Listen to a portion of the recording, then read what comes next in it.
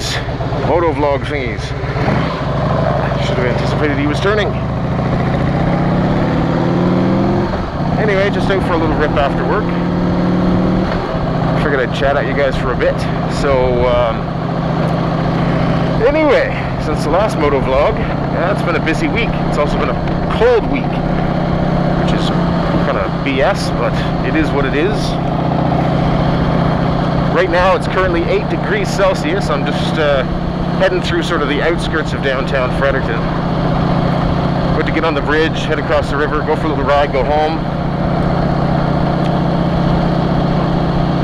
But yeah, 8 degrees Celsius, but it was like -5 this morning, so I didn't actually take the bike to work. I went home afterwards, and I'm just going out for a little rip. And we'll have to stop right here. Alright.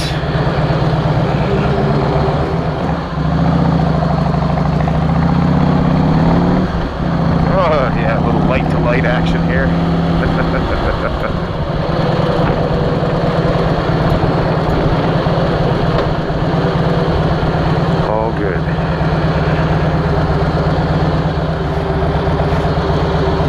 Sit here and talk to myself, confuse any pedestrians that might happen to walk by. Anyway, I think on a previous vlog I took you across the other bridge. Now we're going to go across the Westmoreland Street Bridge. Again, this is sort of the tail end of rush hour here in beautiful Fredericton, New Brunswick, and there's some remarks about how I wish that traffic around places like Boston was so sparse like that, and this is actually, it's thinned out quite a bit, not gonna lie, but I'm not gonna sit here and pretend that rush hour here is all that bad, because it really truly isn't. You want this lane. We're gonna go for a little roundabout scenic route home. When you're on a motorcycle, the scenic route is always the correct route, unless you're in a rush, but you know, who's kidding who? Why are you going to go out on the bike if you're in a rush? Waste of a ride.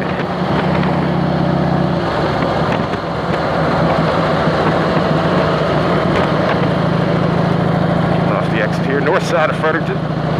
We'll swing up through Marysville or something like that.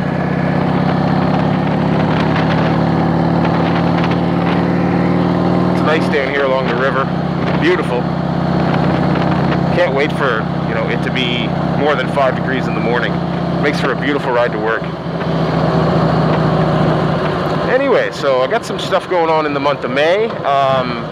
3 music performances, and so I'm playing. Actually, I'm on hiatus kind of until the 19th, but actually, we'll go this way. We'll go straight, and we'll cut across.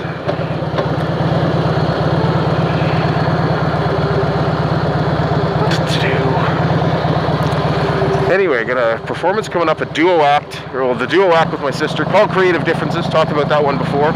We're playing on the 19th, which is a Thursday night, 7 p.m. here in Fredericton at Ringo's Bar and Grill. And that's up in the corner of Smythe and Prospect. So if you're in town, check that out.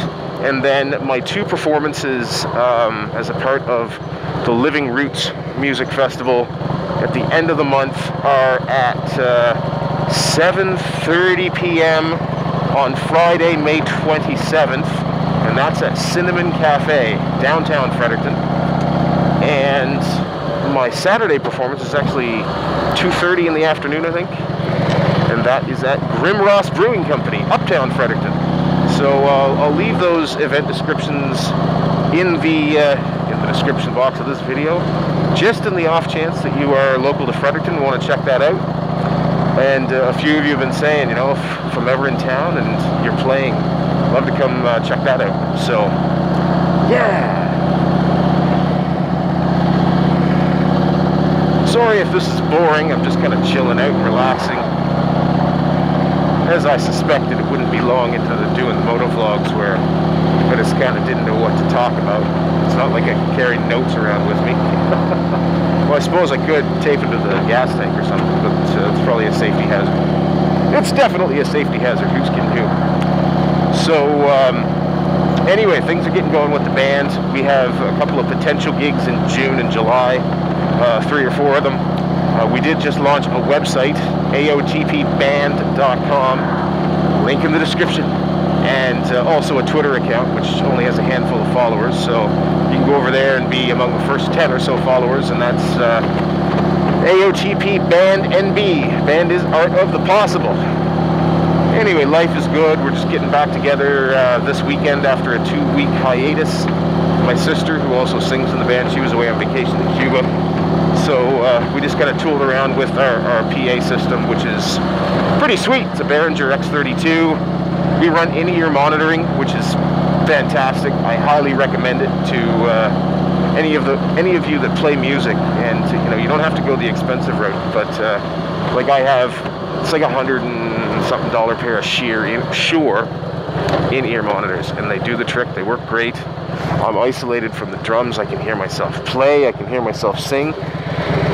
It's quite a different experience from if you're used to just playing in a small space with floor monitors. And I mean, I've obviously done lots of that as well, but when you're playing in a small space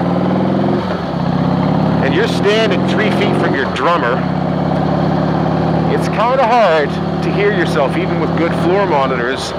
And if he's aggressive with the cymbals, and our drummer is aggressive with the cymbals at times, I think we've affectionately called him Megatron on more than one occasion. Anyway, at the end of the night, your ears are ringing pretty bad. So even from the perspective of protecting your hearing, having some good in-ear monitoring that cuts down on the ambient stage noise is super fantastic. And I was actually watching a Rob Chapman video. Chappers, I don't know if any of you guys follow him, but he was talking about his vocal journey and how it became easier for him to perform and his voice didn't wear out as much after he put in-ears in. And it's absolutely true, because you're not singing to try and hear yourself over the band, so you wind up kind of taking it a little bit easier. You can be a little bit more delicate with your vocals, if you will, delicate with your vocal cords. It allows you to add more dynamic range to your performance. It's wonderful. Now I'm just kind of rambling. We're kind of cruising through Marysville, up the not-so-mighty Nashwauk River, which is there on my right. Then we're going to swing around through, it's kind of an historic part of town where the old cotton mill used to be, which I'll point out to you. And then we're just kind of looping back around onto like an arterial road. Probably cut it off there. Nothing to see there for the most part. Anyway, so a few of you guys like the vlogs, which is awesome. I appreciate it. I like doing it, as I said. Shout out to Rebel Forged, who's a fellow New Brunswick vlogger over in Moncton, New Brunswick, and that's pretty close by. So once the riding weather is season's in full swing, we'll have to get a group together, because there are some friends from like the battlefield days that are in and around New Brunswick.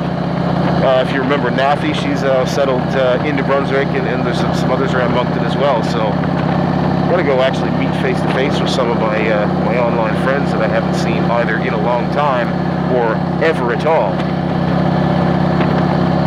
That would be cool.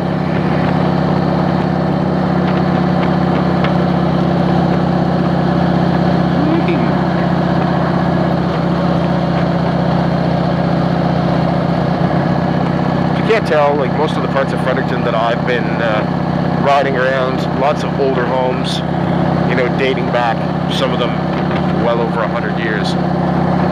Although for folks in Europe, I mean, they just gotta laugh at that, right? Only 100 years old, that's pretty modern.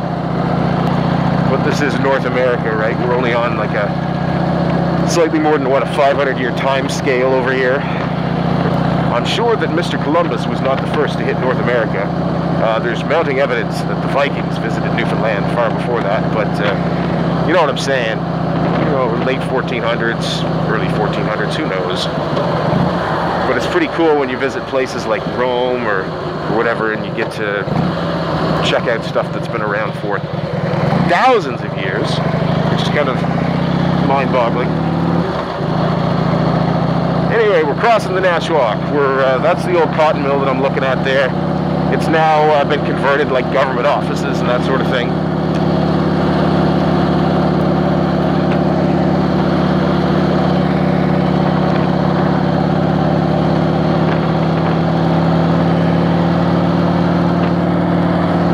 Community Organic Gardens. That parking lot right over there to the right, that's where they have the Motorcycle Safety Foundations course. They start, should be starting now. They usually run Thursday in the classroom and then Friday through Sunday in the parking lot.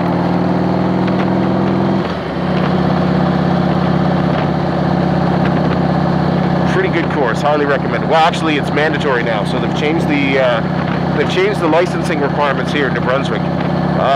The motorcycle course used to be optional, now it is mandatory, and I believe that even if you've been driving a car for 20 years, you still get a graduated license. So you have to pass that course, get your initial license, and then I think they have implemented it so you have to go back for I don't know if you have to go back for a follow-up test, or you just have to ride for like a year, where you can't ride after dark, you can't ride with a passenger, you can't pull a trailer and that sort of thing, which isn't too restrictive, I suppose. But I mean, I kind of like riding at night.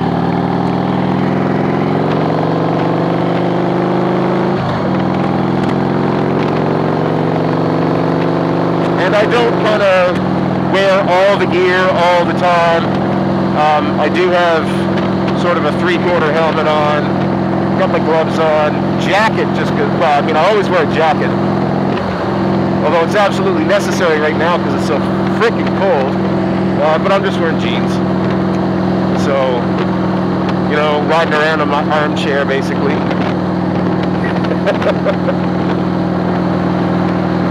I know lots of people like to make fun of Harleys, but, man, it's comfy. I'm old. I don't want to be crouched over and rolling around on a crotch rocket. Leave me alone. But anyway, I was just saying, yeah, I don't rock all the gear all the time, but at night I do have like a reflective safety vest that I throw on so people can see me a bit better. The lights on the front of this bike are pretty good. It's got the headlight that you can see, and there's 2 spotlights on either side. So I mean, it's bigger than a Honda Fit and more visible, but at night it's good to have that additional visibility from behind. So I do wear my safety gear, and I do enjoy riding at night. We're just kind of cruising through the countryside here, getting back towards where I cut off to go home. I know that this has been almost a non-humorous Seinfeldian vlog about almost nothing, but I hope you enjoyed it anyway, guys. I'm going to cut it off and ride on home, and hope you guys have a great rest of the week. I'll probably get out and record some of my rides. Hopefully on the weekend it's not going to be too busy, and I'll be able to get out and enjoy it. And it's supposed to be warmer too, so that'll be a bonus. Cheers, guys. For those of you that ride safe, and for the rest of you, we'll talk soon.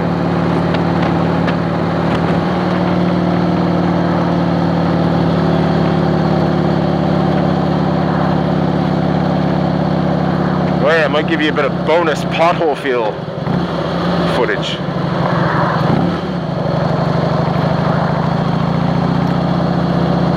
Check this shit out.